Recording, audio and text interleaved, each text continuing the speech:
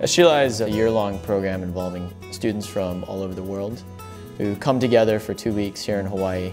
There's a collegiality that's built in because we want to develop cooperation and collaboration between these student leaders. So this year we had students from 4 schools in China, 2 schools in Japan, 1 school from Singapore, 1 school from Jordan, and we had 7 schools from the United States, 6 from the mainland, and then Punahou in Hawaii. So we spent 2 weeks working alternatively but also together on projects that have to do with leadership and then projects that have to do with energy. When we learn about the energy situation in Hawaii and around the world, we're looking for ways to make it cleaner and more sustainable. We learn these things together so that maybe in the future, when we have to make decisions, we have a global view. The Institute obviously does need to bring everyone to work together. And so it must be international for it to function properly and actually nurture real leaders for the future.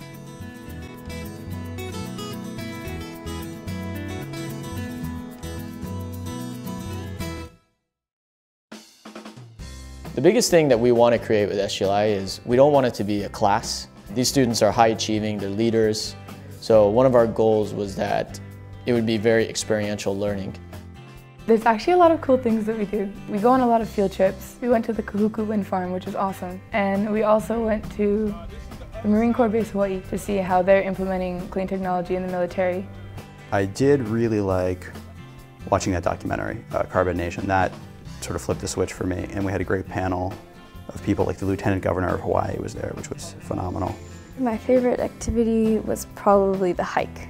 I didn't think it was going to be my favorite activity to wake up at 4 a.m. The minute we started hiking, I was just like, oh, it was worth the wait. And we got to the top and I was just like, I'm so happy I actually did this. So our goal was to bring in as many speakers, present as many simulations to the students so that they could get their hands dirty and really learn from the experts that are out there. We had a number of CEOs of green companies come in, professors, and people like that.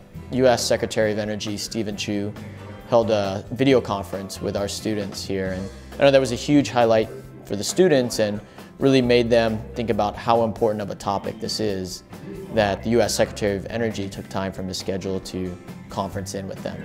So I think hearing all those collective messages was a real positive for the students. One of the goals of SGLI is to get the students to practice island-style living.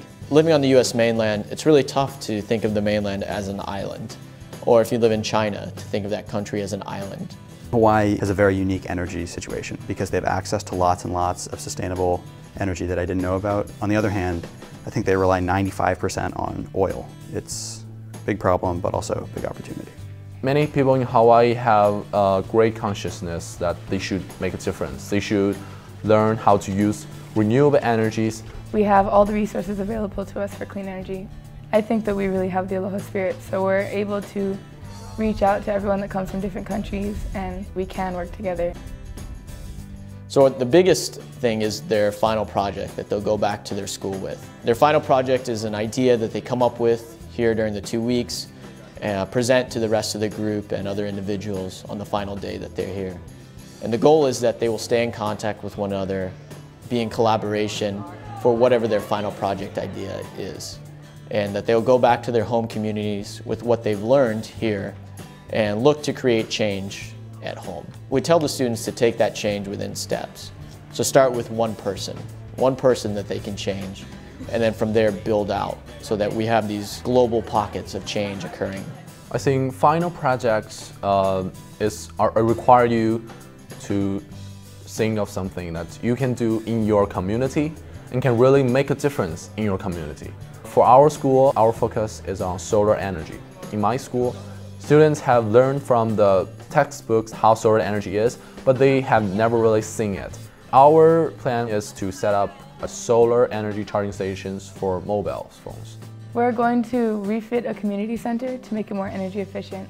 So we're going to change out all the lighting from incandescents to CFLs, try to install a solar water heater, paint the roof white, and then we're going to put up signs around the community center to educate the kids that go there about energy efficiency. Our idea right now is to get a PV module, install it in this area we call the courtyard between the student union and the dining hall. We talked to Sidwell, asked them if they would collaborate with us, and Sidwell agreed. Then Rinman heard of our collaborated idea and they said, hey, that sounds nice, let's do that too. Maybe we can have international competitions between us, compare how many watts our school used compared to theirs. It's exciting to have chance to collaborate with people all over the world. I definitely think I'm a different person from when I came here. Like now I have a lot more friends from different cultures and I know how those cultures work.